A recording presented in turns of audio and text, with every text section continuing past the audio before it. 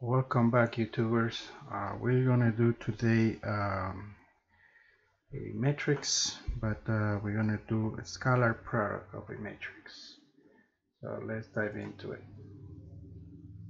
Um, so our first thing is we're gonna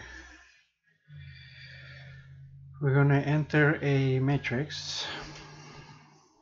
Let's see, we enter a matrix. Let's see. Say we enter this matrix. All right, let's start from scratch. Let's say A equals square brackets 2, 4, 5, semicolon 7, 8, 9, and then 1, 1, 1 square brackets. And now we're gonna say B equals, we're gonna scale every element by 2, so we take 2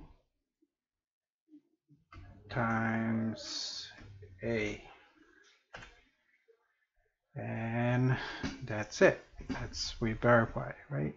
Let's verify one element by element. So 2 times 2 is 4, 2 times 4 is A, 2 times 10 is 10, and the second row 2 times 6 is 12, 2 times 8 16, 2 times 9 18, and then in the bottom all the way it's 2 times 1 2, 2 times 2, 2 times 1 is 2, 2 times 1 is 2.